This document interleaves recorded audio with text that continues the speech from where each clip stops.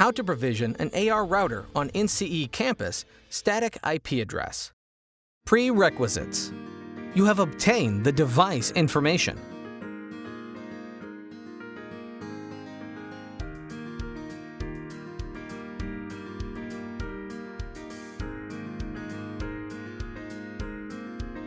Configuration procedure. Add routers. Configure the routers using the CLI. Function description. You can manually configure an AR router and bring it online on iMaster NCE-Campus. Application scenarios. AR routers support manual development.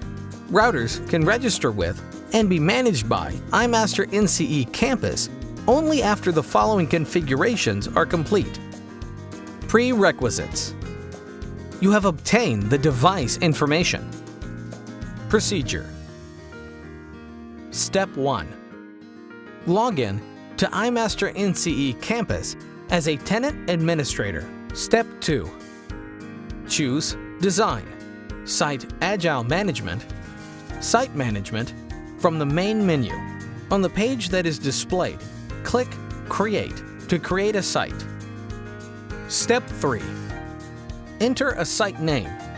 Set device type to AR. Select the device model. Set the number of devices.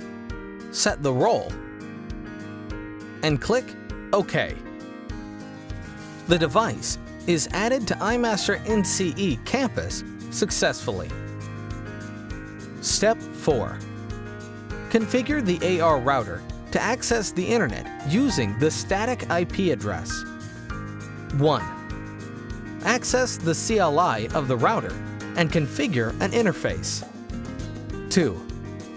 Configure a static route for the router to access the southbound address of iMaster NCE-Campus. 3. Configure the southbound address of iMaster NCE-Campus. End. Verifying the configuration. Log in to iMaster NCE-Campus as a tenant administrator and choose Design, Site Agile Development, Device Management from the main menu to view the router status. If the status is normal, the router goes online successfully.